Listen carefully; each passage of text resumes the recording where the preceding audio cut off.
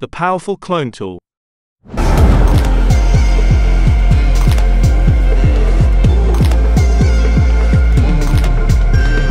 Today's video is sponsored by the King of Pop, Madonna.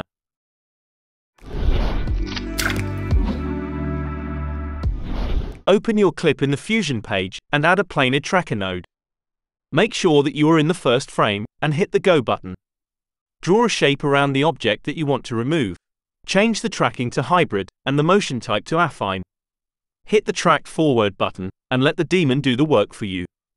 Once the tracker is ready, hit the Create Planar Transform button. Delete the tracker node and keep the planar transform, because you're going to use it a couple of times. Bring a paint node in empty space, connect your clip to this, and drag it to the left viewer. Change the Apply mode to Clone. Hold down the Option key to select the part from where you want to take the sample, and draw over your part to create a clean background. Obviously I will not make it perfect because I'm too lazy, but you can take your time to make it better. Bring a Merge node after your clip. Add a time stretcher after the Paint node. Double-click to the source time to reset it, and set it to the first frame. In my case it was frame 0.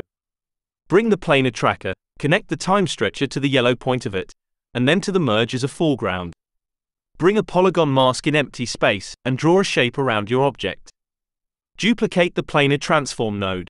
Connect your mask to the yellow point of the planar, and then to the merge as a mask. Add another merge node. Bring a matte control node in empty space. Change the combine to combine the alpha channel, and connect your clip to this. Add a polygon mask and draw around your object. Duplicate the planar transform node. Connect your mask to the yellow point of it, and then to the green point of the matte control. Select the matte control and check the Post Multiply image box. Connect the matte control as a foreground to the merge node, and now you can animate the window as you want. If you liked this clip, subscribe to this channel. If you didn't, you can subscribe and close your eyes.